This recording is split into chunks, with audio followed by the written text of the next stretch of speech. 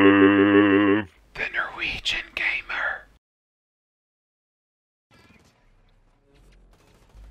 Hi guys, hyperLativ here, the Norwegian gamer, and this is some Blacklight Retribution for y'all.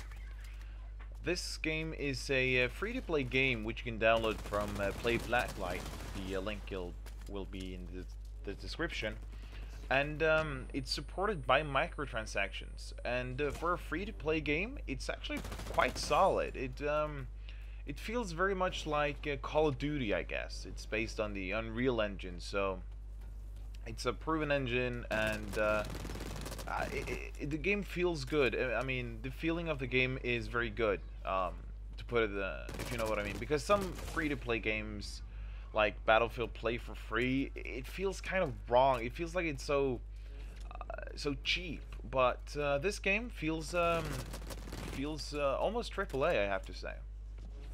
So as you can see, Blacklight Retribution is played kind of different than most first-person shooters. So as you can see, what I pull up here now and again is called the HRV, which lets you see your enemies and friendlies marked out in the world. It's kind of a wall hack. So friendlies are in blue, enemies are in orange, and you'll be able to see where everyone's located at any moment.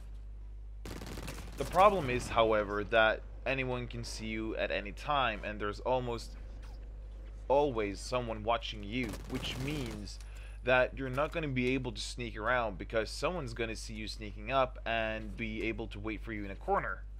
Since you can't shoot while using the HRV, you're not going to be able to use it when you're on the move much, because then you'll walk around a corner and suddenly there's a guy there, or like that.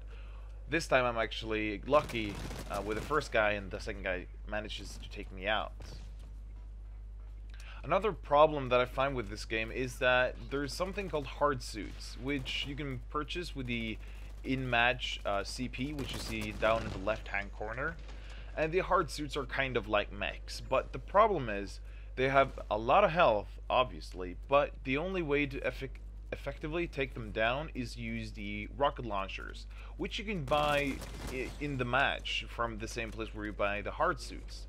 The problem is, however, that they cost CP, of course, but if you die, you lose the remaining rockets of the rocket launcher, which is ridiculous. You've just spent quite a lot amount of CP on the rocket launcher to be able to take out the hard suit, and then you lose it all if you die. And the hard suit is pretty hard to take down, and it has a railgun which can shoot through walls, which means that you'll probably get one shot off, then it'll shoot you with a railgun or something, which is, it's very unbalanced. That's my point.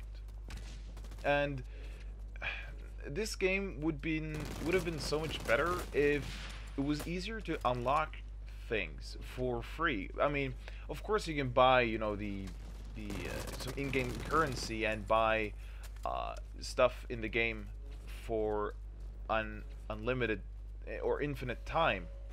Because the thing is, when you purchase in-game content for with the in-game credit that you earn by playing, you'll only earn it for 1 day or 7 days. To purchase it for an infinite time, you'll have to pay an obscene amount of in-game credits, which are almost impossible to reach without paying, making it very... They're kind of saying that, okay, you did very well in this match, and the next day you do well again, and they say, you did very well in this match. Now you only have to do well in 100 more matches, and you'll be able to buy this SMG for forever. And it's like, I don't want to do this for 100 matches, having to buy a new SMG over and over and over again each day I'm gonna play this game. That's ridiculous. And the only way to really do it easily is by using real cash for in-game credits, which, I mean, I get that that's their point, but you don't have to make it so obvious that you need to pay to win, or not pay to win, but pay to actually bother playing this game. It's sad, and I hope I've been playing some Tribes Ascend lately, and they actually have done it right. I mean, you can spend money, but the goals that you want to reach, they're not out of sight or out of reach. You kind of feel like, it's just a couple of matches more and I'll have it. So I think that Tribes Ascend has done right. And another note that I just want to make, the data nodes, which are kind of like perks, you don't have them permanently. You earn them by playing, and you put them in the slots and everything. But the thing is, they expire, so you have to change up what data nodes you use at any time, which is kind of cool because it forces you to kind of change game styles or play style. So that's the end of the match. I hope you guys enjoyed this video. Hope to see you next time. Snakkes.